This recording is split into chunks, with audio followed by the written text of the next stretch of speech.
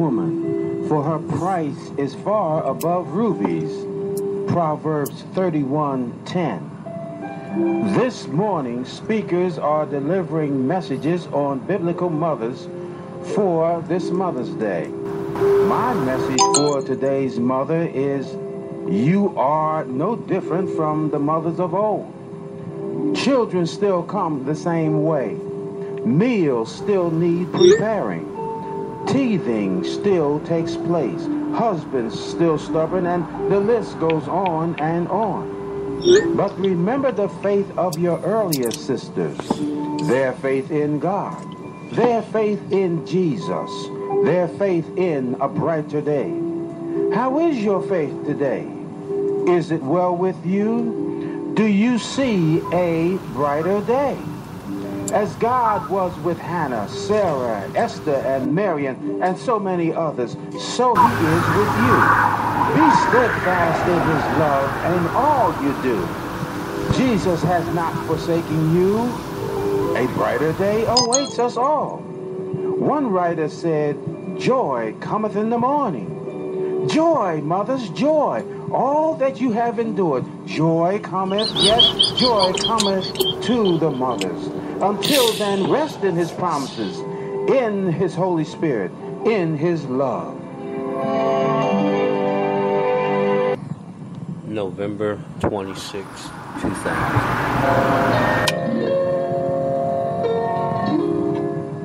Micah 7:18 tells us basically how to live with ourselves. Living with others can be a problem, but sometimes living with ourselves can be a greater problem.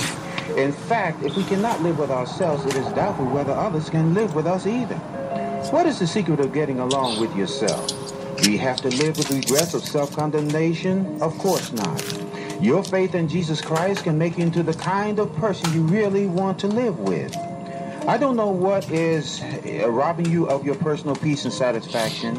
There may be something in your life right now that is making it difficult for you to live with yourself. Perhaps it is regret. You feel that you have wronged a loved one, or that you didn't do what you were supposed to do. Perhaps it is sin that the past is haunting you. Perhaps you are weeping over lost opportunities, and you're wondering how different life would have been if only. Maybe you have failed somewhere along the line, and that failure stabs you in the heart every time you think about it. I have good news for you today, though. Jesus knows all about the problems and wants to solve them for you. You see, when you turn yourself over to him, he completely washes away your past, every sin, every mistake, every foolish act. In fact, he promises to forget our past and never to hold it against us. April 29th, 2001.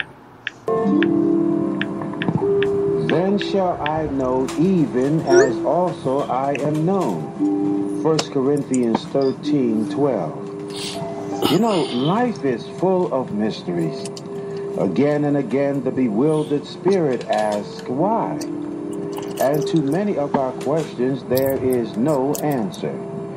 It has not pleased God to explain all his ways to us here and now. Elihu said to Job, he giveth not an account for his matters. Job 33:13. But faith counts on his infinite love and wisdom, and knows that someday all will be made plain. And in the light of his presence, we shall get the answers to all the questions that we have and that have so perplexed us. Then we shall know the hidden reasons for every trial, every sorrow, and we shall see that there was a needs be for all his dealings with us. We may be sure that when we see everything from the divine standpoint, we shall be able to praise him for all that now seems so bewildering. Oh, Father, please help us to have patience and to know that we'll understand it better by and by. August 18th, 2002. The season of reflection. evening of life. Yes, life has its sunset hour, its twilight season. The dim hour, the silvered rock, and the feeble step indicate that the closing third of the earthly existence has arrived. How rapid has been the flight of time? How near must be the approach of eternity? Evening is the time for reflection, and thou to remember all the way the Lord thy God bore thee these 40 years in the wilderness. Old age is the most appropriate season for the consideration of the past. Let neither pride nor prejudice hide the real state of things from your heart. Ask God himself to be your teacher. Make this your prayer. Search me, O God, and know my heart. Try me and know my thoughts. And if there be any wicked way in me, lead me in the way everlasting. Psalm 139:23. The retrospect is humble, yet it leads to hope and peace and salvation, both to the troubled Christian and to the penitent sinner, the cheering annunciation of the gospel is, the blood of Jesus Christ cleanses us from all our sins. Looking back should be combined with looking forward. The weary pilgrim who recalls with mingled sorrow and gladness the events that have occurred during his journey will also think of the rest and the welcome that wait him in his happy home. The Christian traveler, as the evening is closing in around him, loves to let his imagination dwell upon the many rooms in his Father's house, where a place is being prepared for him.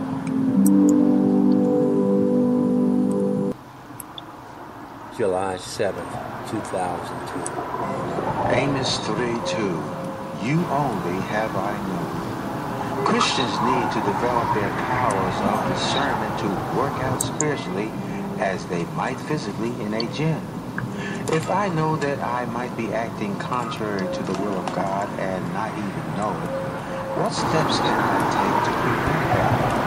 I can stop filling my prayers with this shopping list of let me go here, let me go there, let me get this job, I need a healing.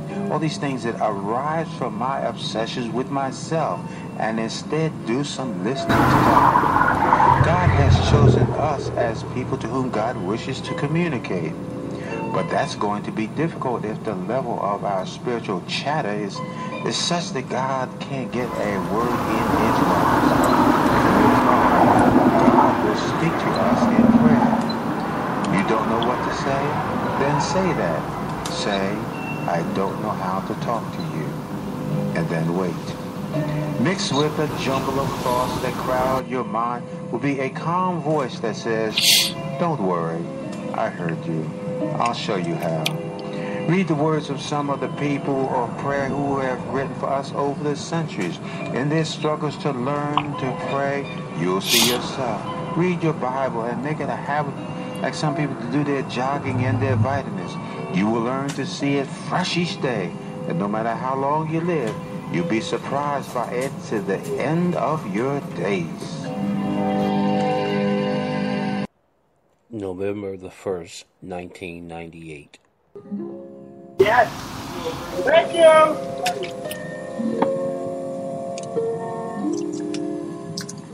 In Hosea 11, we find what might be summarized as the heart of the story. For in this scripture, we find that God's love is the center of the universe. He breathes life into ours. It is from him that we get life each day, not from ourselves. Because of that, our losses and our setbacks now they matter, but they are not final and irreversible. They are not the heart of the story. Christ's life, death, and resurrection are. Now, if Jesus' resurrection is central, the ultimate loss of old age, death, is not the end of life, but a crucial turning point. The true meaning of each life is made clear.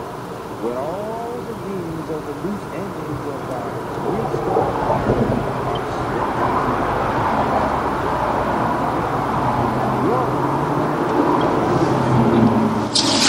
This is the biblical faith.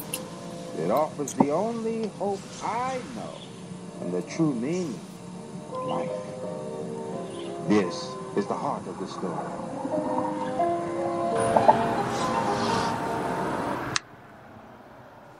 October 21st, 2001. There is power in prayer, and there is power in the Word of God. Combine these two dynamic sources with the power of the Holy Spirit, and explosive spiritual energy is released in the believer's life, resulting in a renewed faith, victory, and answered prayer. Jeremiah says, "Call unto me, and I will answer thee, and show thee great and mighty things which thou knowest not." This is God's telephone number. The principle behind this wonderful promise from God is quite simple. It is reaffirmed in the New Testament by James. He says, "Draw nigh unto God, and he will draw nigh to you." God always responds to believing prayer. In the next couple of months, we'll be looking at prayer as found in the prayer that prevails. This phenomenal power of prayer in the presence of God is released in a person's life when he learns to personalize the promises of the scriptures by offering them, now this is the scriptures, back to God through prayer. The results of this kind of praying are unlimited. The Bible reassures us that the effectual fervent prayer of the righteous man availeth much. Praying the word is effectual and avails much in the believer's life because it builds faith in his heart. It activates God's superpower to meet our needs. March 18th, 2000.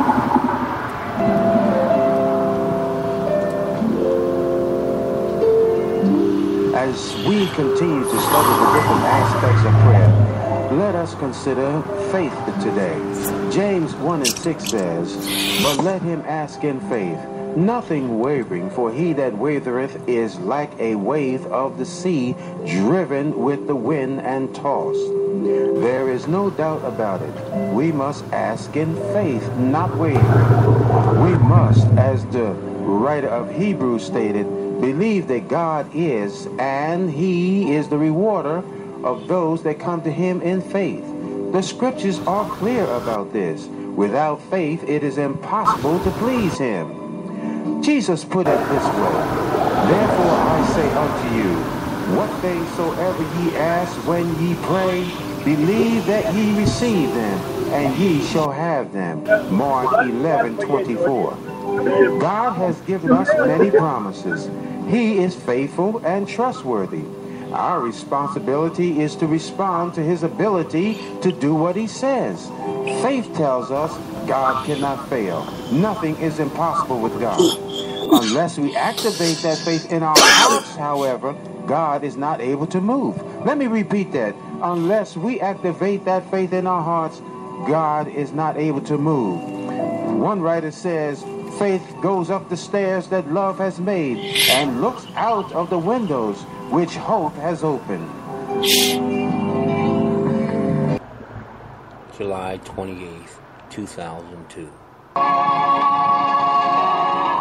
Worship the Lord with gladness. Psalm 100 says, "Make a joyful noise unto the Lord, all ye lands. Serve or worship the Lord with gladness." The psalmist here is telling us how we should perform our duties and privileges to the Lord. Do you find yourself worshiping God with a sad countenance as if it is unpleasant? God would have us dressed up with joy. The angels worship with songs, not groans. Remember, cheerfulness is the support of our strength.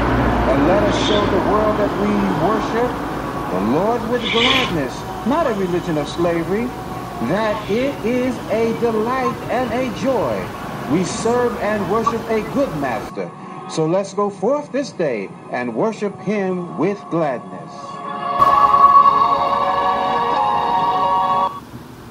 June 24th, 2001.